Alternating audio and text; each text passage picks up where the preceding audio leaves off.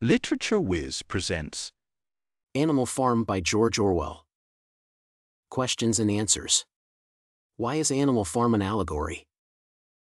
An allegory is a story in which the events and characters stand for something besides themselves. The characters and events of Animal Farm represent the real people and events of the Russian Revolution and its aftermath. Orwell wrote Animal Farm because he wanted to tell the true story of the Russian Revolution in a way anyone could understand, even if they didn't know all the historical details.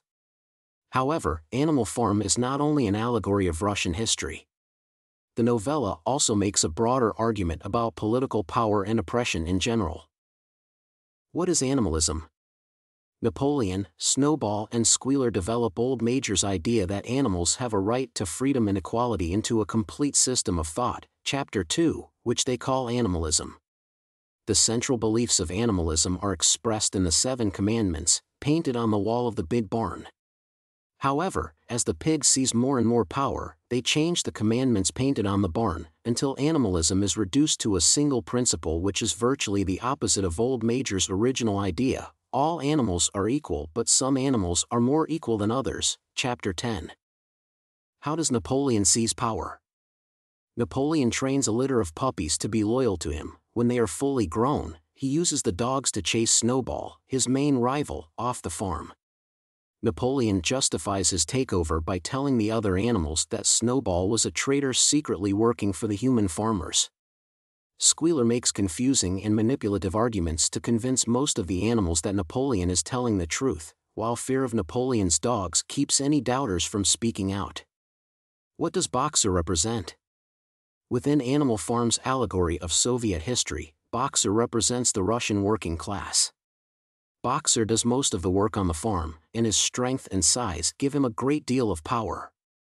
However, he is illiterate and trusting, which makes it easy for the pigs to trick him into submitting to their leadership. Orwell believed that something similar had happened to the Russian working class during the Soviet Revolution. The workers were powerful and did all the work in the Soviet Union, but they were tricked and betrayed by Russian intellectuals.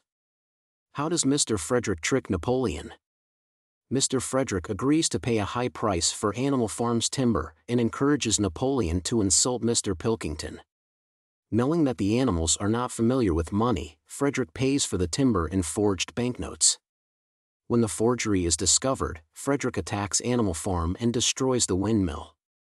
The insulted Mr. Pilkington refuses to help the animals defend their farm. This sequence of events roughly parallels the relations between Stalin's Soviet Union, Napoleon, Nazi Germany, Frederick, and the United Kingdom, Pilkington, during the Second World War. Why does Mollie leave Animal Farm? Mollie leaves Animal Farm because she has never fully embraced its new way of life, and she instead prefers the benefits of being owned by humans. Of all the animals, Mollie has not risen to the demands of animalism. She sneaks sugar and ribbons, shirks her duties, shows up late to work, and maintains contact with humans. After she leaves Animal Farm, the pigeons see her in town, pulling a dog cart while a human strokes her nose and feeds her sugar. These details show that Mollie chooses to sacrifice her liberty for comfort. Why does Snowball want to build a windmill? Snowball wants to build a windmill so it can power a machine to create electricity on the farm. Electricity will improve the animals' comfort by supplying light and heat in their stalls. The electricity also will be used to power numerous machines that can perform the work the animals must do, providing them with more leisure time. With the windmill in operation, all the animals will have more time to relax and to improve their minds with reading and conversation. What is Snowball's role at the Battle of the Cowshed? Snowball is a hero at the Battle of the Cowshed, bravely leading the animals' defensive operations to decisive victory over Mr. Jones, who tries to retake the farm. Employing what he learned from a book on war campaigns, Snowball launches a series of sham attacks designed to lull the farmers into thinking they've won, which end with the farmers running for their lives. After Snowball flees the farm, however, Napoleon and Squealer slowly distort this history. Squealer questions Snowball's role and motives, suggests Snowball was a traitor, and eventually states that Snowball had been openly fighting on Jones's side and had actually been the leader of the human forces. Does Snowball ever return to Animal Farm after Napoleon's dogs chase him away? Snowball never appears to return to Animal Farm. Squealer, however, claims that Snowball sneaks back onto the farm to commit sabotage. For example, when the first windmill falls down, Squealer claims that Snowball has crept here under cover of night and destroyed our work of nearly a year. Within a short time, whenever anything went wrong on the farm, it became usual to attribute it to Snowball. In actuality, no one ever sees Snowball again once he leaves the farm. Why do the animals confess to being traitors? While Orwell doesn't explain why the animals confess to crimes they didn't commit, readers can infer that the 4 pigs who are the first to be executed are terrified of the dogs and believe that if they do as Napoleon asks, he will spare their lives. After all, the commandments stipulate that no animal should harm another. More puzzling might be the hens and the sheep's confessions, since they have seen exactly how Napoleon treats so-called traitors. However, the hens are among the least intelligent animals, so they may lack capacity to process the events. Similarly, the sheep have already proved themselves to be followers with little ability to think or question for themselves. Why does Napoleon blame Snowball for everything that goes wrong on the farm? Napoleon, aided by Squealer, uses Snowball as a scapegoat, which means that when something goes wrong, he blames Snowball. As Snowball is not present, Snowball can't defend himself and reveal falsehoods in the accusations, essentially creating a situation in which all of Napoleon's statements regarding Snowball are simply accepted as truth. This tactic means that Napoleon does not need to take responsibility for mistakes and misdeeds, and it also allows him to continue to receive the animals' support and respect even when calamity occurs, as when the windmill collapses. Further, by casting Snowball in the role of the enemy, Napoleon ensures that his rival will never be able to return to the farm and challenge his leadership. How is the windmill destroyed? The windmill is actually destroyed and rebuilt several times throughout the course of Animal Farm. The first windmill collapses in a storm, and the second windmill is blown up during the Battle of the Windmill.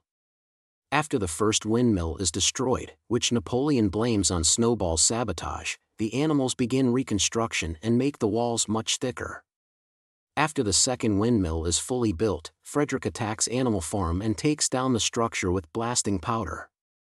Undeterred, the animals begin rebuilding the windmill the next day.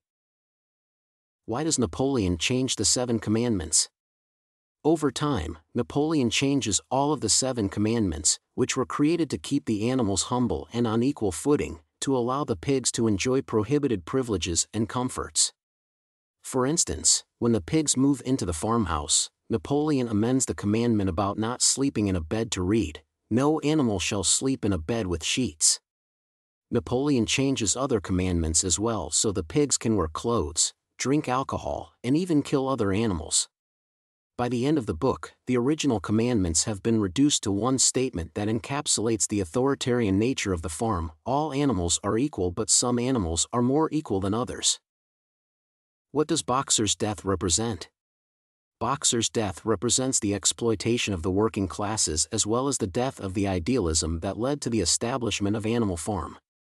Before his death, Boxer is Napoleon's most loyal supporter, abusing his body in service to the farm and the windmill.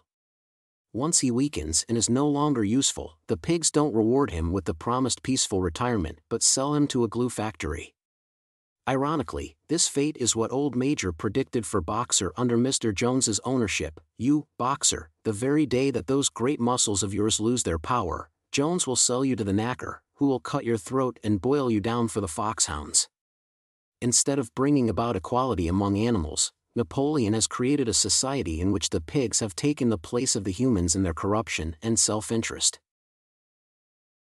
How does Squealer manipulate the animals so the pigs can better control them?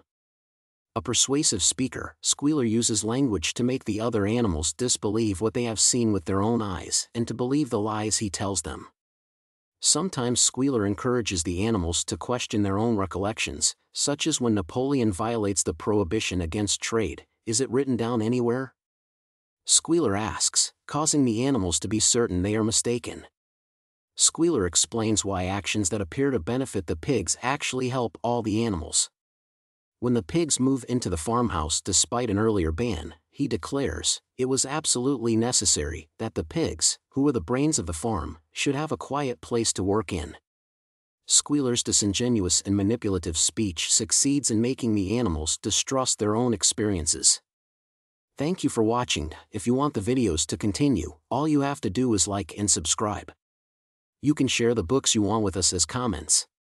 May the magic be with you.